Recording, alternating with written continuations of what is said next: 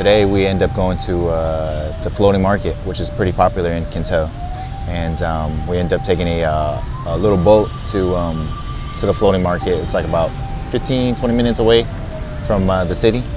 And it was a pretty cool experience. Just go on a small boat on this Mekong River and go all the way to the floating market where people were actually, like, every single boat was a different items on there. Like, there's a boat with drinks, boats with fruits, boats with I want to say like noodles and pho and stuff. And it was pretty cool to see people trade stuff back and forth and people tying their boats to your boat to sell you items and stuff. It was a neat little thing to see.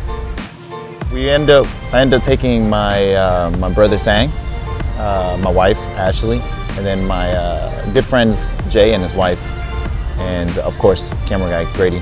Yeah, we ended up going out there and spent the whole day out there. It was pretty amazing. When we went deeper after the floating market, we went up to the like another part of the island, I guess, or land, where there's people actually making like homemade like noodles. And it was like this circular thing that they were making over the stove, and I end up like rolling it and then putting it in the sun where it just like dries up. And then once it dries up, they bring it to another machine where they feed it through it, and then it cuts it into like little noodles. And that was pretty fun to see that. And I mean, like, I didn't know that was how it was made. And it was pretty cool to learn, to see that, how it was made like that. And then we went to a fruit garden. That was like our last spot that we went to, and they had like a bunch of fruits. There's like a little pathway that you can walk through, and there was like coconut trees, oranges, all kinds of stuff. And it was pretty cool to see that. It's just enjoy like what Can Tho was made out of, you know.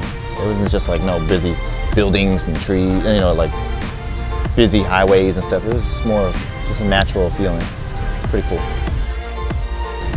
Can Tho Catfish, my fans from everywhere, just keep riding with us on this journey of the season, and hopefully we'll go to the championship and win it for you guys. And yeah, you guys are the best fans ever. And my name is Tam Dinh, number 23, Can Tho Catfish. Signing out. See you later.